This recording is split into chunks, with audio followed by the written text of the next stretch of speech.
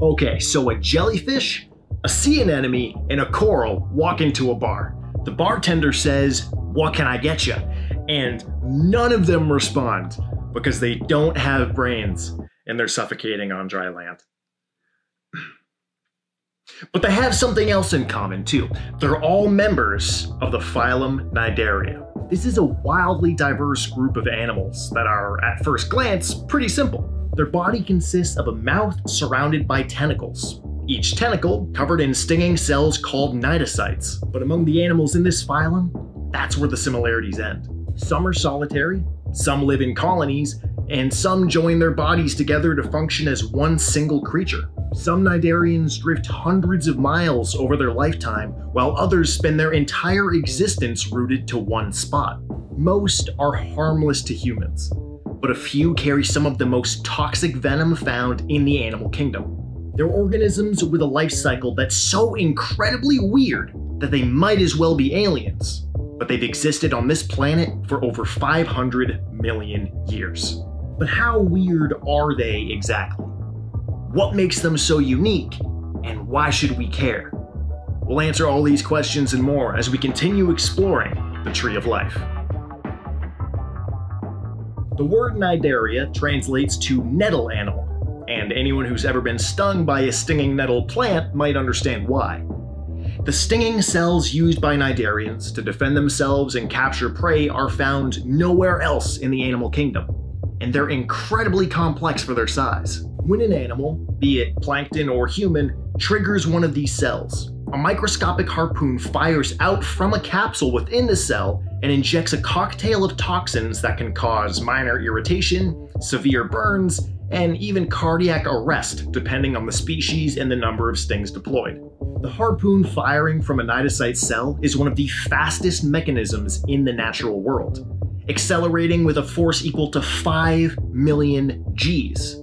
That's 5 million times the normal force of gravity, literally faster than a speeding bullet. Makes a bee sting seem kinda lame, doesn't it? According to the World Register of Marine Species, the phylum Cnidaria can be broken down into 5 major classes. Anthozoa, the sea anemones and coral, Scyphozoa, the jellyfish, Stuarizoa, the stalk jellyfish, Cubozoa, the box jellyfish, and Hydrozoa, the class including the infamous Portuguese man-of-war.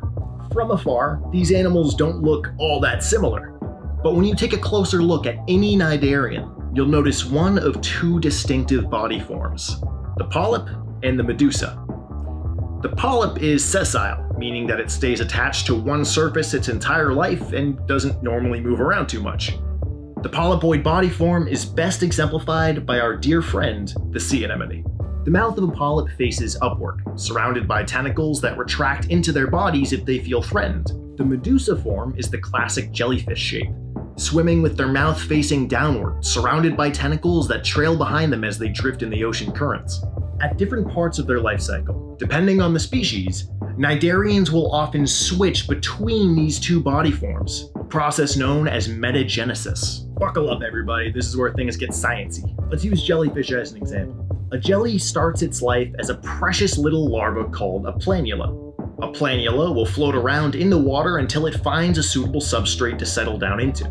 Their bodies then change into the polyp form, which consumes plankton and other small organisms until it builds up enough energy to begin budding, basically cloning itself and forming a community of new polyps that are genetically identical to the original. They stay in polyp form until the next phase of their life cycle, which is usually brought on by seasonal temperature changes. This is when something really incredible happens. The polyps undergo a process called strobilation, in which the tip of each polyp forms a stack of tiny medusa, which detach themselves from the polyp one by one, grow into adult medusa, then reproduce sexually to create more planula, starting the cycle over again. So in a single jellyfish life cycle, it changes shape 3 times, reproduces sexually once, reproduces asexually a bunch of times, and then finally forms a baby jelly. Good thing it can't get more complicated than that, am I right?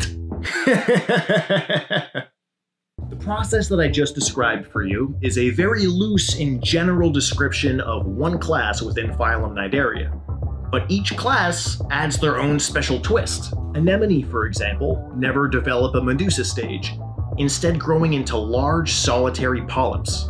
Coral also skip the medusa stage, instead building big colonies of polyps supported by a shared skeleton. Jellyfish are very conspicuous in their medusa form, but teeny tiny in the polyp stage. Box jellies are also larger as medusa, but produce only one medusa per polyp, while true jellyfish can produce many. Stalked jellies form medusa that stay attached to the seafloor instead of drifting. And hydrozoans do all kinds of wacky stuff that we'll get into in another video. What all these groups have in common is that the ocean, and our entire planet, would be a very different place without them. While their stings can spell disaster for many organisms, cnidarians also provide an important food source for many others. Sea turtles, ocean sunfish, whale sharks, and some whales can consume large amounts of jellyfish without experiencing any negative side effects. Leatherback sea turtles in particular rely on jellyfish and hydrozoans as their primary food source. Being food for other animals is an important job, but it's far from their most impactful one. Cnidarians of the class Anthozoa are responsible for creating the most biodiverse marine habitats on Earth: reefs. Coral reefs are tropical ecosystems built over centuries by colonies of soft-bodied polyps. The polyps take calcium carbonate from seawater and use it to build enormous limestone skeletons. These skeletons are also home to symbiotic algae that use sunlight to produce energy for the polyps during the day. In return, the polyps feed on plankton at night and provide the algae with excess nutrients. Together, they create interconnected structures that provide habitat for fish, crustaceans, worms, sponges, reptiles, mammals, ctenophores, and of course, other cnidarians. Coral reefs make up less than 1% of the ocean floor, but they provide homes for an estimated 25% of all ocean species. Removing coral from a reef is like removing trees from a rainforest. It just doesn't work. And with so many species relying on healthy reefs for their survival, the food web inevitably connects them back to us. Commercially fished species like grouper and snapper depend on reefs for food and shelter. New sources of medicine, including cancer treatments, can be found in reef ecosystems. Over 330 million people, especially indigenous and tribal communities, rely on reefs to sustain themselves and feed their families. And as climate change continues to increase the frequency and intensity of extreme weather events, coral reefs create a natural buffer to protect coastal populations from storm surges. According to the National Oceanic and Atmospheric Administration, over 500 million people rely on reefs for food, income, and protection. So it's not hyperbole to say that coral reefs and the phylum Cnidaria as a whole are essential members of the animal kingdom. Next week, we're meeting a phylum that looks very different from everything we've covered so far. A group of animals that have hard shells, allowing for an extensive fossil record. Animals that have body symmetry, a complex nervous system, and the most impressive brains of any invertebrate. The mollusks, phylum Mollusca. Until then, stay curious, stay connected, and never stop evolving.